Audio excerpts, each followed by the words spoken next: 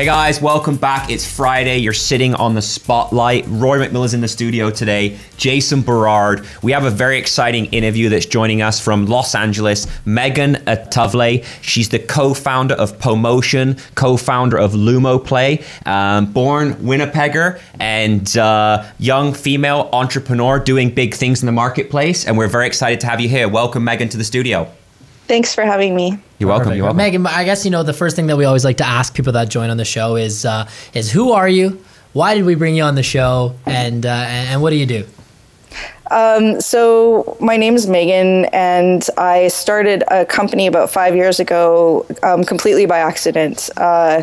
My co-founder, Curtis, and I were throwing parties after work. We met at a web development company in Winnipeg, and we were just really bored at work and started hanging out after work and scouring Instructables and learning how to make our own touchscreens and stuff. And we started throwing parties to show off the stuff that we were making. And some of the videos from the parties that we were throwing went viral, and all of a sudden people all over the world were contacting us and saying, wow. We were building things like interactive projections, touch screens, cell phone controlled installations, and people just started contacting us and offering us money to set things up at their events or at their promotions. And our company just kind of started that way when we realized we could get paid money to do things that we loved doing. Mm-hmm. So you started the company, was it roughly about 5 years ago? Yeah, we incorporated in 2010. Fantastic. Started the company 5 years ago. You threw some crazy parties, interactive floor and wall digital displays. It blows up. So yeah. Where are you at today? Where's your company at today? What markets are you tapping into? Who's buying your products? So the first year that we were in business, we just did services. People would call us and they say, you know, we want to have a mist screen at our event, or we want to have, I'm trying to think of some of the weirder ones. We've done a lot of building projections, so a lot of like 3D architectural stuff. And we just found that the costs associated, especially because we were from Winnipeg, the cost associated with going to places and setting up for events and trade shows were just too high. But the one thing that was like requested over and over again was interactive projections. So we ended up commoditizing that as a software as a service thing, and making it accessible for advertisers and creatives so they could create their own content without having to learn how to code. So our entire system is code free. And we launched that in 2011 and just kind of grew from there. Okay, excellent. And then like, I guess for someone who has absolutely no idea about your company or what it does or what the technology does, like what does it do, or what do you guys like specialize in? If I was just someone who's just like, oh, what do you do? Yeah, so it's interactive display technology, but it's large format. So it's not like touch screens where, you know, you're scrolling a website or engaging with it the way you would with a phone screen. Right. What we do is we create this software that allows you to project images on a large surface, so, you know, a huge area of floor or wall, and then they interact with people's entire body movements. So we're able to project like ponds on the floor that ripple when you walk over them and the fish react, or soccer games where you can actually kick the ball around. Awesome. Those are two of the most popular effects. Right. Whoa. Okay, that makes sense. And you're everywhere. Like I see that you're in New Zealand, South Africa, Peru, Tokyo, Hong Kong. Like that isn't easy to create that kind of bandwidth for an entrepreneur like yourself. Like how did you manage to secure all these big customers and these big clients? Like how did you do it? A lot of hard work. There was definitely a lot of barriers to entry because there's language barriers in a lot of the countries where this software is kind of taking off. We did a lot of research on our competitors. At the time that we started, there were 4 really big interactive projection companies, but they were selling the hardware as well as the software, and it was really cost prohibitive. So like an average display in a place in Vegas would be, you know, between $10,000 and $40,000. So what we had to do was figure out what market we could target that couldn't afford that, but was prolific enough that they would support the software alone. Like they would be able to just pay for the software and they could handle the hardware, and they didn't need a turnkey solution. And it took about a year of experimentation and market elasticity testing and like a lot of sort of promotional events. We were at South by Southwest 3 years in a row. Oh, nice. Yeah, we've done CES, we've done Augmented World Expo most recently, and I think like a lot of those were just really good they were good opportunities to learn more about our market and what they needed. So that was kind of how we grew the company. It was very organic. Speaking of the market needs, like what would someone, is it like when someone's thinking, okay, I need this kind of interactive wall, is that really just mostly events, or is there other applications that you find that people are going to start using or are using right now? There's quite a few different examples, and that's actually made it harder for us to target our messaging, and it's something that we're constantly sort of re-examining. But definitely the first application is in advertising. There's quite a bit of documented research proving that people, when they physically engage with a brand in some way, are more likely to remember the experience. So if you, one of the best case studies I can think of for this is one of our earliest clients was Air New Zealand, and we were contacted by them while they were sponsoring the Rugby World Cup, and rugby is just huge in New Zealand. Everybody loves it. So we made these interactive rugby games that they put in airports, and people played them while they were waiting for their plane to arrive. And it was just like a lot more, because it was a more kinetic experience, it was a lot more effective in communicating Air New Zealand's sponsorship of the Rugby World Cup than like a stationary poster or even a static digital sign would have been. Right. Okay, that makes sense. And then in terms of the entrepreneurship in Winnipeg, you've managed to hire a few people, and I heard you have a pretty interesting recruitment process. What's your hiring process like? Well, because our company typically spends most of our employees spend at least 70 to 80% of their time creating new technology. We can't just hire somebody that has experience, in web design or even in app coding, and expect them to do well, because they have to constantly be able to learn. So we try to find environments like game jams are very popular with us, where people are learning as they go.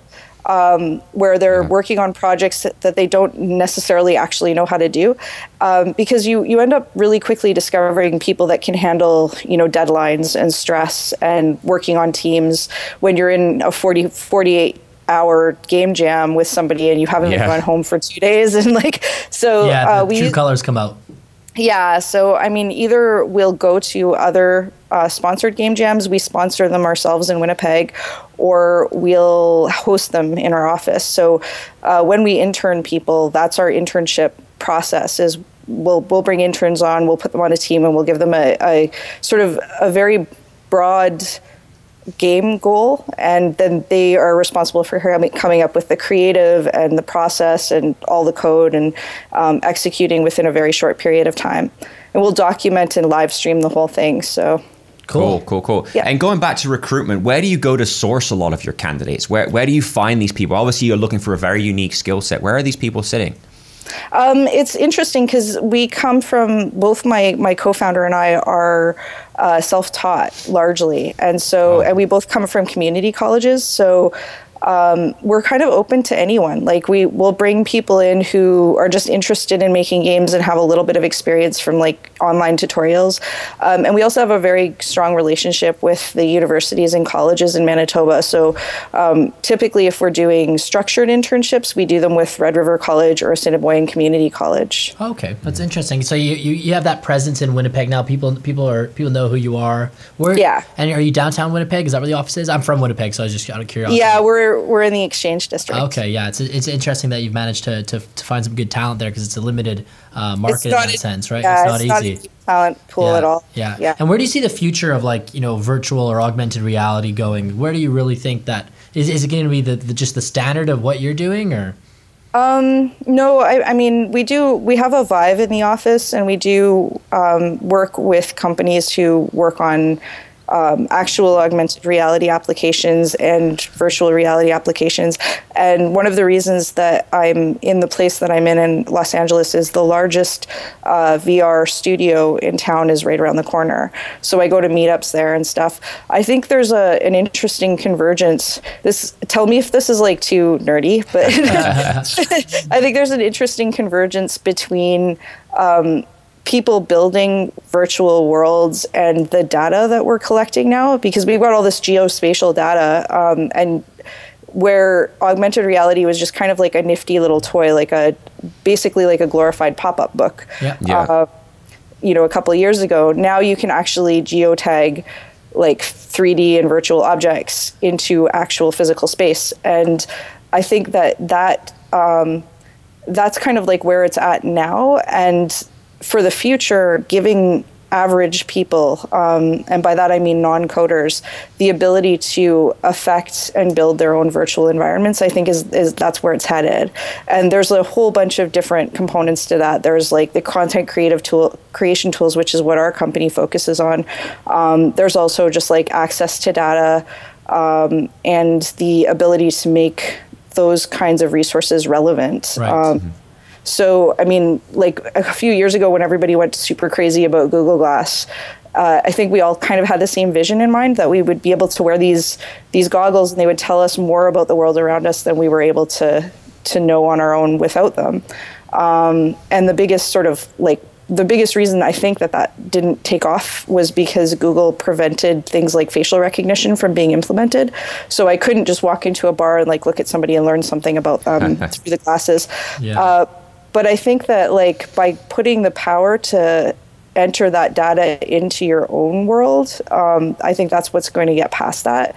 And the really big hurdle that we have is that a lot of people who want to do it are from the creative side, and they don't necessarily know how to use the technology. So I think that's the challenge that our company is trying to overcome. Right. Okay, that makes sense. And what makes you so passionate about it? Like, why are you so passionate about interactive projection? It's fun. It's fun.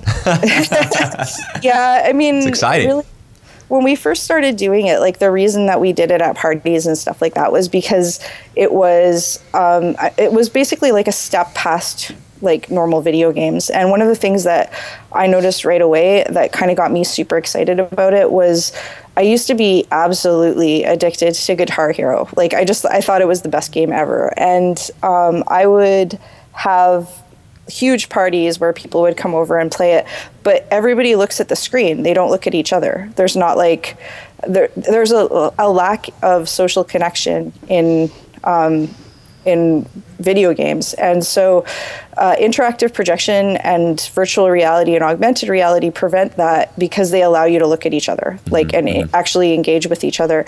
And interactive projection was just the easiest thing for us to get into at the time. The barrier to entry was lower. Because we were self-funded, we had to we literally got a lot of our equipment at pawn shops when we first started out. Right.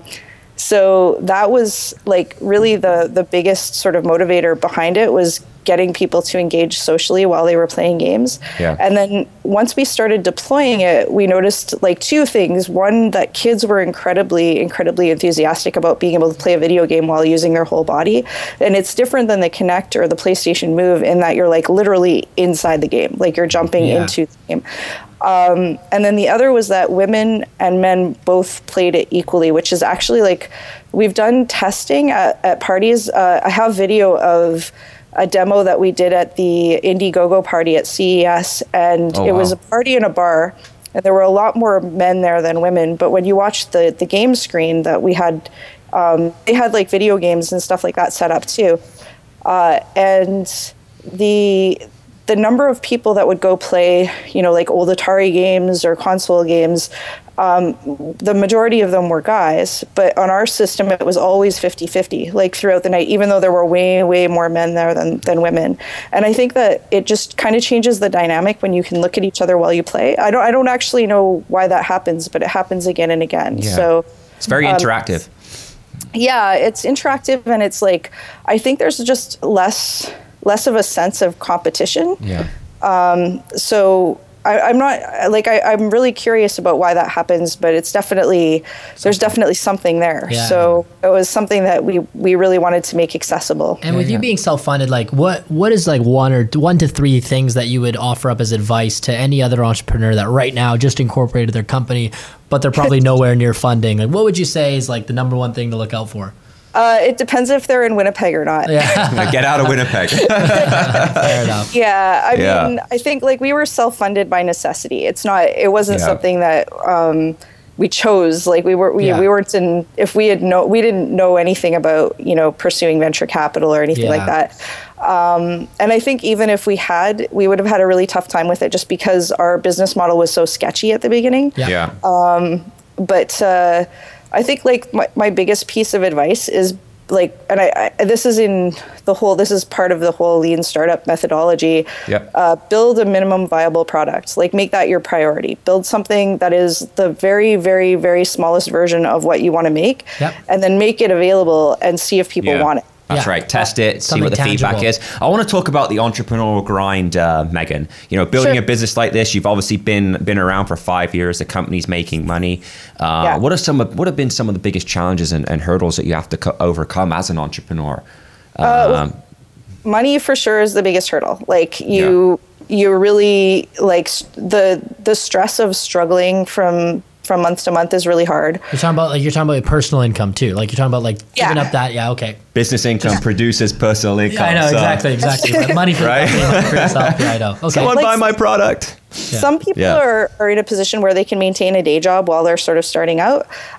We weren't really in that position because we had a very limited amount of time to figure out what our business was. And I think that most startups are in that position the first year where you don't actually have a business. What you have is a group of people who are trying to figure out what your business is. Yeah, totally. And I think like that makes it really hard to make money. And so I guess like the biggest thing we learned out of that is that it's okay to do crappy work. Like it's okay to, and I don't mean your work should be crappy. I just mean it's okay to take projects that don't fall in line with what you want to do in the long term. Yeah. To fund the short term. And it's really imperative to figure out what those projects are or could be, you know, within the first couple months. Like I said, my co-founder and I came out of a web development studio, so we had a lot of web development experience, and we were literally doing websites to fund building what we wanted to build. And I think so we got over the money hurdle mostly by sort of finding a balance between focusing on what we wanted to do long term and what we had to do short term. A lot of time in the mornings, a lot of time in the evenings, a lot of coffee, right? yeah. Like definitely, this is the first year that we've all worked relatively normal hours. So, yeah. It's only going to get worse. Yeah, actually, if it gets worse, you're doing it wrong, I think. Like, you kind of want it to get better over time. Totally. But it seems like you're growing, seems like you're doing big things, which is going to lead me into my next question. What's Lumo Play all about? Tell us about that company that you started.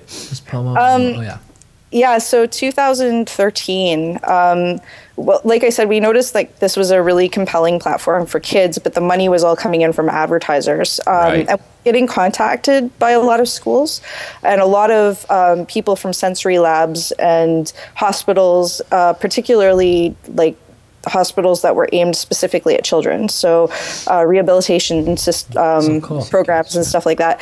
But the problem was it wasn't so much the cost of the software, it was just that they don't necessarily have IT teams. Like daycares have somebody that can come and hang a projector from the ceiling. I was just thinking, put this in a daycare or a kindergarten class, they'd be all over it. So in 2013, beginning of 2013, we started talking like maybe we should put this in the form of a toy. Like maybe we should make something that we can mass produce and make available to families and daycares. And so we started doing a bunch of research. And by the end of 2013, in the fall, I'd put together the first prototype of Lumo, which is a small interactive projector meant for the home. And we got accepted into a hardware accelerator. So we started that the following year. And it was in San Francisco. So that was fantastic. 2014 was when I moved to California. And we started kind of like iterating it. I went to China, we sourced the equipment, and then we ran a crowdfunding campaign earlier this year that was successfully funded. Nice. So I can show it to you if you want to see it. I have it right here. This is what it looks like. Oh, wow. Yeah, so it's really small. So that's a sellable model right now, or is that just prototype still? This is a prototype. The sellable models that we're putting out right now are just the dev kits. Oh, okay, cool. So we're starting to deliver the dev kits actually at the end of this week. It's one of the reasons that I'm heading off to China at the end of the week. Cool. Fantastic. And yeah, I mean, it's been a real challenge. we've never done hardware before, and it's a lot harder than software. Is that the projector? Is that what that is? It's the projector, the computer, and the camera. So everything that's all going to go, say a daycare would purchase something like that. That would go in the daycare, and then danceable floors would show up with currents or quicksand or whatever it may be, and then the kids would fall in love with it. Yeah, and awesome. The thing that makes it unique is that they can make their own games for it. So that's the part that we're being issued a patent for, is the content creation. So, I mean, anyone can take a projector and a computer and a camera and hook them together and make it interactive. But we wanted to give people the ability to make their own games and their own effects and like educational content and stuff. So we've developed this entire app market around that. Cool. Okay, so backing up to the prototype that you've got for Lumo Play, you brought it to Indiegogo and you raised your money. What did you raise in what kind of period of time, and now what? And how did you do it? Well, we raised about $86,000 in a period of a month and a half. Wow. And we did it, primarily it's early adopters. So a lot of people that want to develop for it. And a lot of the people, like basically what we did was around 2012, we started keeping the names of all of the people that contacted us and said that they wanted a turnkey solution for schools and hospitals. And so when we launched it on the crowdfunding platform, we already had this like entire list of people that could be potential backers. And I think that that's really the key to successful crowdfunding, is you build your audience, you know, a year or two in advance. Yeah. When crowdfunding campaigns fail, it's largely because they don't reach enough people in the period of time. Yeah, or they're trying to build their audience after they have the product. It seems like you reverse engineered it, where you had an audience, you created that exposure, created awareness, and then how did you get in contact with them? Did you pick up the phone and start cold calling these people, or did you just send you send out a mass email saying, hey guys, like we just went up on Indiegogo, look at our product, fund the program? Well, I definitely made a lot of phone calls, but that was mostly to press in order to get coverage. Like we got Gizmodo and TechCrunch and a whole bunch of other promotional coverage. But in terms of like reaching out to your audience, I think the product that we have lends itself really well to community discussions, especially around how it can be used with children and stuff. So we really leverage social media. We have a lot of videos on YouTube. Our response time is really fast when people contact us, and we use MailChimp and have segmented lists. We also used a contest platform called Gleam. It's GLEAM, and you can use that to build your audience as well, just by offering promotions for people who spread the word. Fantastic. So the Indiegogo process is you obviously have to make a great video showing what you've got, and then you get backed by people, and then if it gets successfully funded, then you actually get if it hits the goal, then you get the money, the successfully funded. Indiegogo takes a small fee, and then after that, now you've got to ship this product to your backers, right? Is that kind of what happens next? Right. So they get a free sample for donating? They get the product. They get the actual product. For this one, right? Yeah. And I mean, I think the biggest challenge is that when you're crowdfunding something, generally it's super early development. So we had a working prototype, but we'd never done a factory run.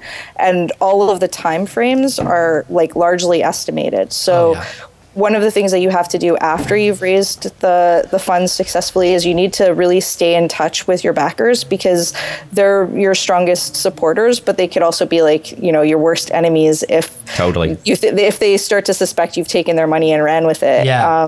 So, we have delays just like every other company that's ever crowdfunded technology. But as a general rule, our backers are incredibly supportive because we keep in touch with them. So. And are they constantly in contact with you? And what is the average investment per backer?